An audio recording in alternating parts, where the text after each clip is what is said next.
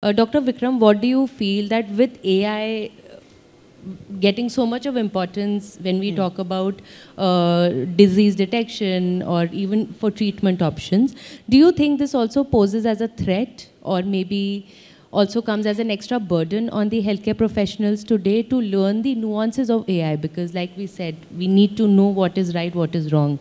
So what is your thought on this? So this has been like discussion amongst radiologist groups since 15 years now. Yeah. So we have a professor in Harvard when we were there.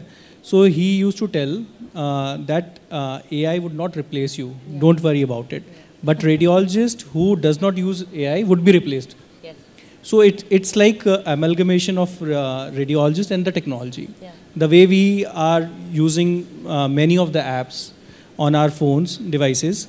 So that ways AI would be helping us. So continuing with Dr. what Ashok sir has said, AI what it does, it gives you a confidence score from 1 to 10. It will score a lesion whether AI thinks it is a lesion more being towards cancer.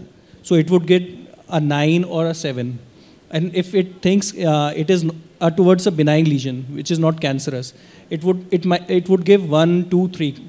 So this is how AI would be helping us rather than replacing us. Yeah.